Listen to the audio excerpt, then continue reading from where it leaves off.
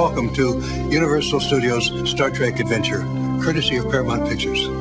I'm Gene Roddenberry, and some of you may know me as the creator of Star Trek. The episode you're about to see is a first. It's the first time guest stars have ever played the roles of the captain of the Enterprise and the Vulcan science officer.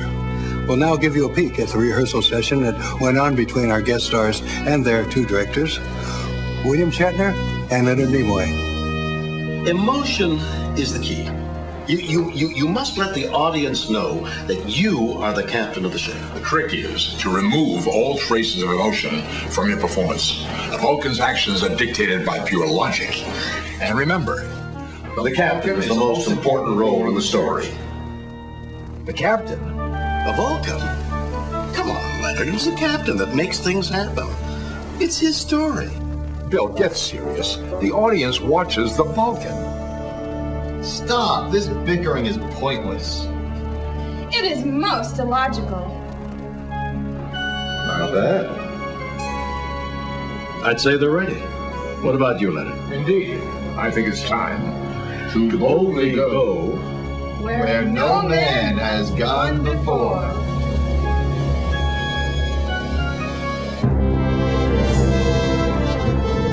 Medical log, stardate 8707.2. Dr. McCoy reporting. The crew of the Enterprise is busy readying itself for an ordeal that I'm sure will prove to be trying. A Starfleet training mission. Below us on Earth, Captain Kirk and Mr. Spock are attending a conference at Federation headquarters, which makes them unable to help supervise the new graduates. But at least I'm not alone in this endeavor. Uhura, Chekhov, Sulu, and Scotty are aboard too, and you couldn't ask for better instructors than that. Dr. McCoy, the graduates are requesting permission to beam aboard. We're ready down here. Beam us up, Scotty. Medical log supplement. Now we'll see how these graduates respond to real training.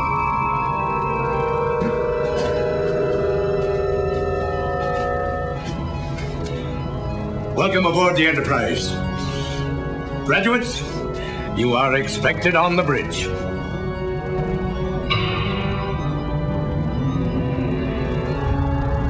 Now that our new captain and his fellow graduates are on the bridge, I can feel my nervous stomach acting up.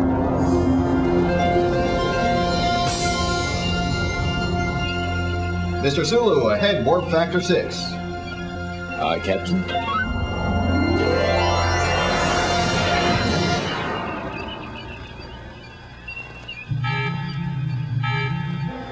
Captain, there is a vessel approaching. It's a Federation ship. Sir, they're not responding to our communications. Either can't or won't. Very insightful.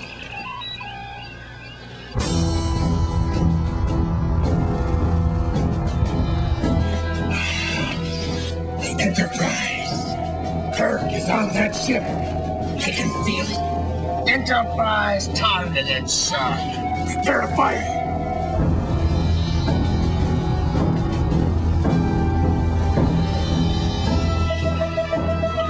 She's raising shields. Better lock your faces, sir.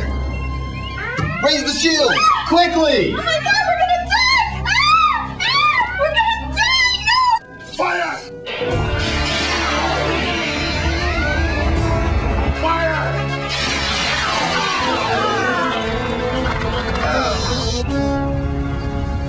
Scotty, damage report. They knew right where to hit us, Captain. We're dead in the water. Greetings, Enterprise. I am Crown.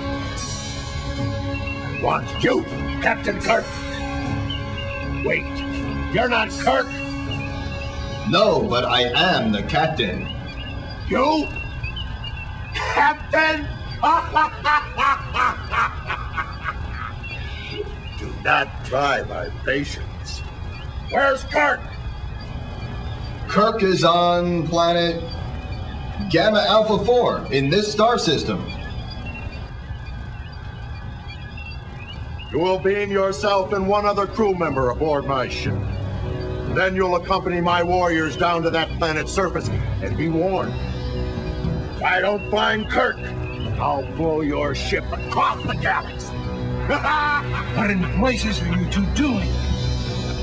Mr. Chekhov, you have the con. We're beaming over.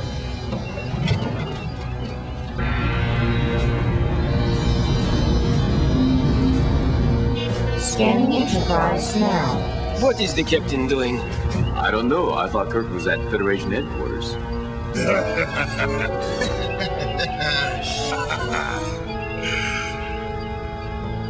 Enterprise. So, Kirk is in fact at Federation headquarters. Good! First, I'm going to kill this would-be captain with my bare hand. And then, I'm going to destroy Kirk and Federation headquarters. Not while I'm holding this photon detonator.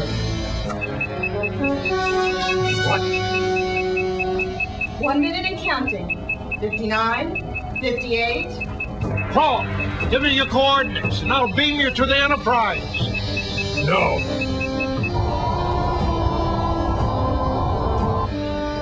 Priority message from Federation headquarters, Doctor. It's Captain Kirk. Put him through. Jim. Bones, the conference is over, and it seems we've made some progress. The Klingons have agreed to a ceasefire. Detonation in 30 seconds, sir. Your timing is as good as ever, Jim. Bones, what's going on? No time to explain. Enterprise out. Put me on screen. Krall, you've got to listen to me. Your people have signed a ceasefire agreement with the Federation. What? Another ploy? You have to believe me. Now beam aboard the Enterprise before it's too late. 15 seconds. These aliens speak the truth. Trust them. Go. I need those coordinates, Krall. It's now or never. Transmitting coordinates now. No. Beam us over.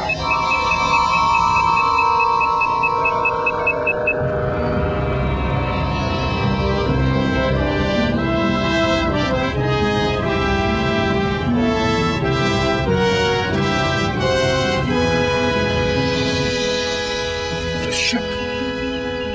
It didn't blow. But what about the photon detonator? It's not real. It's a gag gift from a friend. Not regulation, Captain, but effective. Well, I'll be.